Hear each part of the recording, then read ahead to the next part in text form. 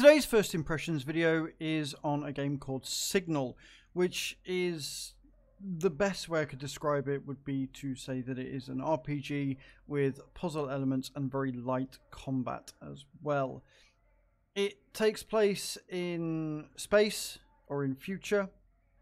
You play a half android replica, I think they're called, and you have to figure out the mystery of what's going on. You discover the story as you go through, so you're pretty much in the dark as a player.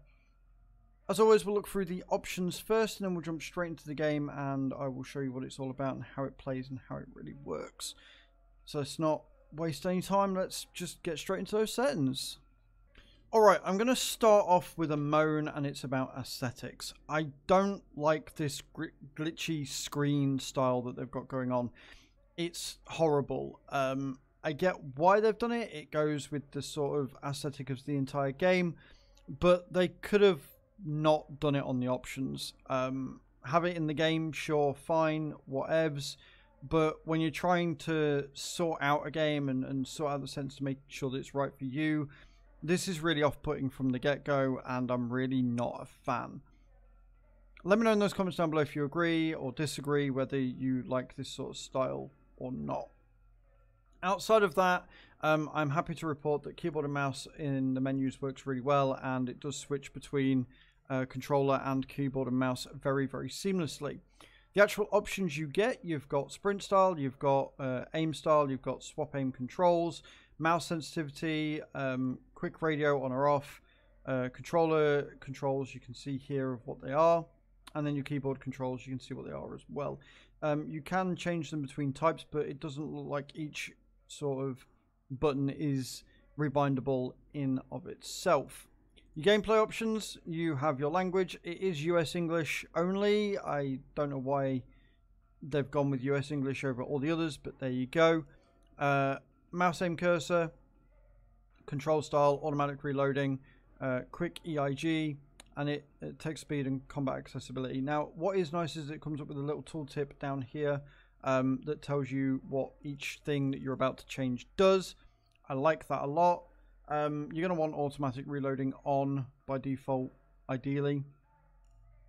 Display options. Now, this is a pixel art style game, so there's not really a huge amount here. You've got your resolution. Interestingly enough, it started mine on 50 Hertz. I don't quite know why. Full screen on or off, you've got VSync on or off, and then you've got brightness and screen shake if you so desire. And then you can go into more details here with your graphics. You've got pixel scale, also is 3 times. It's got 1, 1.5, and 3. Fitting, you've got pixel perfect, volumetric effects, reflections, enemy effects, film grain on or off. You're going to want to turn that off. It's horrible. CRT mode, I don't know anybody that would want to play it on there. It's nice that it's there as an option, but if we switch it on right now, you will see it's awful. No. What would be nice is if they had a sharpen mode. So instead of having like the film grain on or off, or this glitch, is again just having it as an option. Your audio settings, you've got quite a few audio here. I don't know why they've put vibration in with audio. It would be better in the control section, but by the by, at least it's here, so you can change how much vibration you get. You've got your radio, sound effects, music, and master. There is no voice acting in the game, which is a little bit of a shame. I feel that a good voice actor here could really sell the game, since all the other music and ambience is really, really good.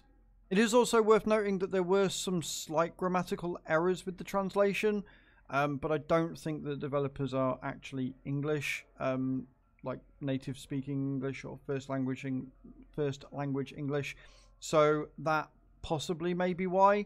But in one of the cutscenes earlier, it was holes are digged. It doesn't make sense.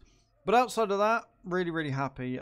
It's a very full options menu for the type of game it is. You don't normally get something this detailed with a pixel art style game. So yeah, really, really happy. First thing I feel needs mentioning about the game is that there is no autosave. It is manual save only, and the game doesn't tell you this. It's only because I was kind of clicking on everything and wandering around and having a look that I realised that these red screens here are how you save the game. The way that the game works is you are a android being thing. You wake up in a spaceship, and that's how the game starts. Then things happen, and you end up in this building here. It's a very slow-paced game, but it sets the mood really well. So if you're looking for high-paced, high-octane action, you're not going to find it here with this. And basically the idea is that you have to figure out where you need to go next and how you're going to get there. There are secrets and there are options for you to find. There are going to be doors that you can't go in. It is very linear in that sense, where it will guide you to where you need to go for the main sort of story. But that being said, there is plenty of choice for you to sort of roll around and kind of figure stuff out and find things that you can then use on or in other areas to get some extra goodies to really help you out.